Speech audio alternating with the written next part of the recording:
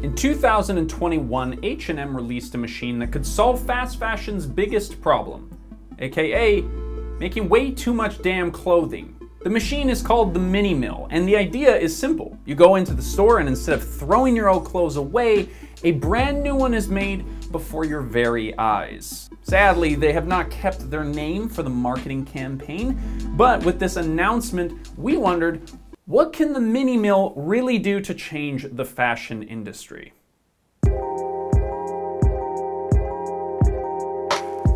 The Mini Mill is an adorable and impressive little system. It sanitizes your garments, shreds down your t-shirt into fibers, and then with a little bit of new material, makes a fiber web and then a thread that will be twisted into yarn. The machine then knits you a whole new garment from a pre-programmed model. This feels like, honestly, the closest that we've come to those cool Star Trek machines that like make you food, but like your t-shirt.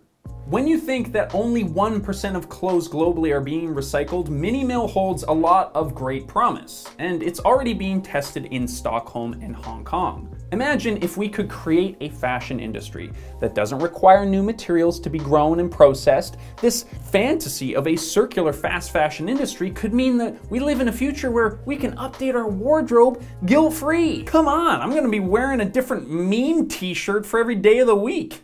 Now, I don't want to burst your mental image of paradise, but the Mini Mill is not there to recycle on a large scale, but instead aims to make consumers believe in the idea of textile recycling and encourage them to recycle their old garments. The H&M Foundation said it themselves. The Mini Mill is an attempt to make the whole recycling process transparent and easy to get. But as of today, the Mini Mill has not become Big Mill, and the marketing campaign calling us to join the recycling revolution gets a bit ahead of itself. First, it takes 3 days to transform one garment through the mill. And right now, we have a whole truckload's worth of clothes being thrown out every second that you watch this video. So at this rate, we would need an army of mini mills to even put a dent in the flow of waste that needs to be dealt with, which sounds really cute when you say it like that, but it's just pretty unlikely to happen. Second is it's pretty limited in its ability. Buttons, zippers, and tags need to be removed beforehand, and the machine can't separate between different types of fabric, like cotton and synthetic blends. So that rules out a lot of the garments produced by H&M themselves and the fast fashion industry in general. On the H&M Foundation website, they have this amazing line where they say, "Here customers can drop by with their grandmother's favorite jumper and turn it into a new, updated favorite." I have no idea why I decided to speak that like I was an 80-year-old man. Now, I don't know about you, but this sweater is from my father-in-law and was handmade in Canada. This thing was made with high-quality materials and was designed to last generations, and I feel like it's just perfect symbolism that the fast fashion monolith wants you to shred up your old heirlooms to make something new and crappy. The third thing is the price.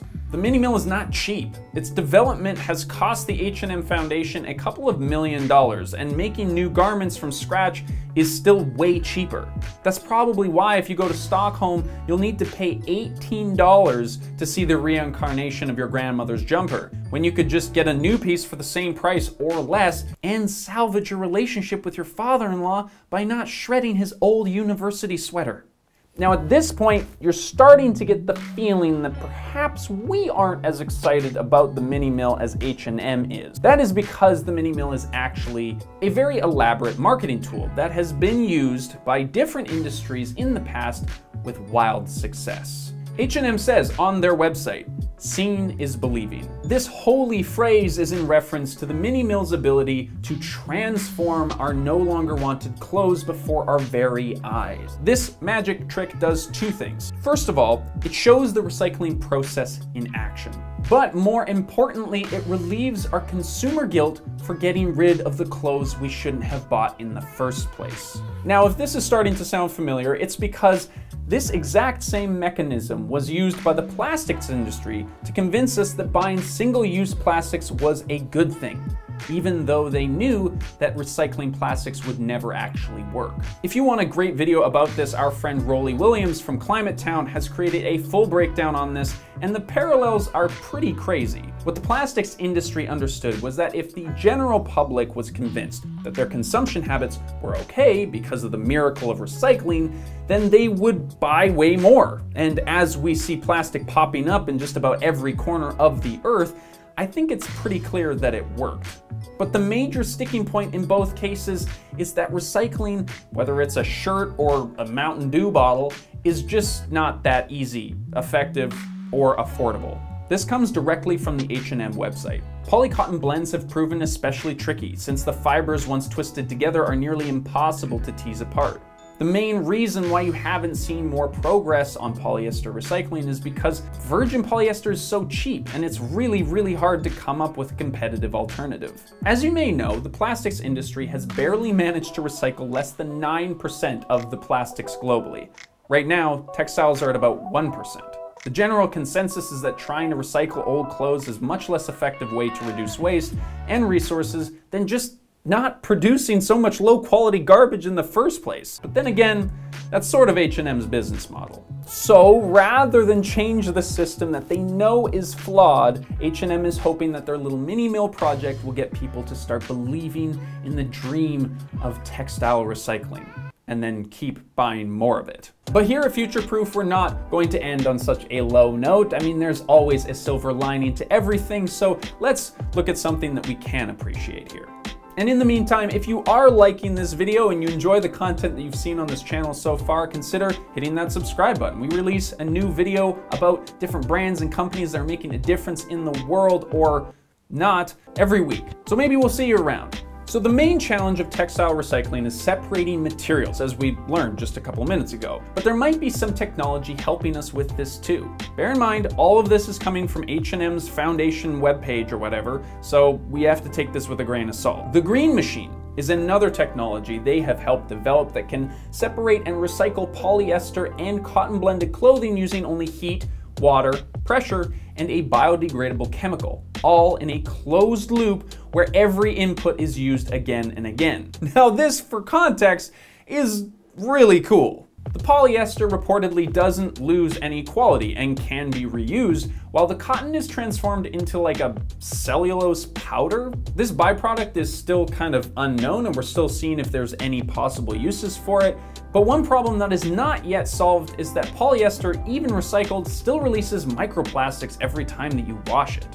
Honestly, in our opinion, this is way more promising than the mini mill because it tackles a much larger problem. The fact that so many garments are not yet recyclable in the first place. The H&M Foundation states that this thing could handle about 1.5 tons of textiles a day, way better than the 1 t-shirt in 3 days by the mini mill.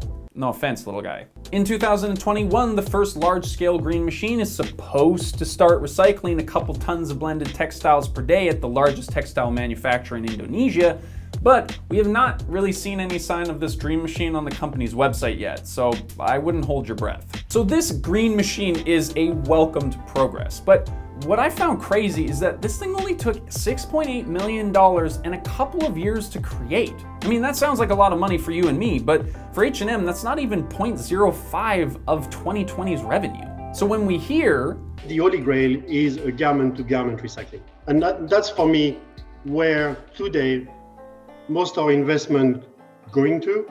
We have to understand that this is the Holy Grail for H&M's business model. Clothing recycling is great, but if you only need a couple of years and not even 1% of your revenue to support the development of great innovations that could actually make a difference, why didn't you do this before? And what does this innovation create long-term in terms of customer behavior? In general, though, I would say that this is a positive step forward. We need to have proper textile recycling innovations to make a sustainable fashion industry, but it has to work in conjunction with a bunch of other stuff. We need to prioritize making and buying high quality products that are going to last more than 25 minutes. If we're still trying to work with a model based on overconsumption, there's just no way that we're ever going to get through all of the clothes that are already built up in the backlog. But in the meantime, please don't let your grandma's jumper be shredded by the mini mill. I'm gonna be wearing this thing as long as I possibly can, and you should always try and buy secondhand if you have the option. If those two aren't available for you, then make sure that you're buying things with natural materials like hemp, tencel wood fibers, and organic cotton. We have a whole video from Patagonia where we talk about how they're changing the industry with this new material. If you're interested in checking that out, you can click that link right there. Thanks so much, and we'll see you in the next one. And please, if you do one thing from this video, don't buy anything from H&M. They're the worst.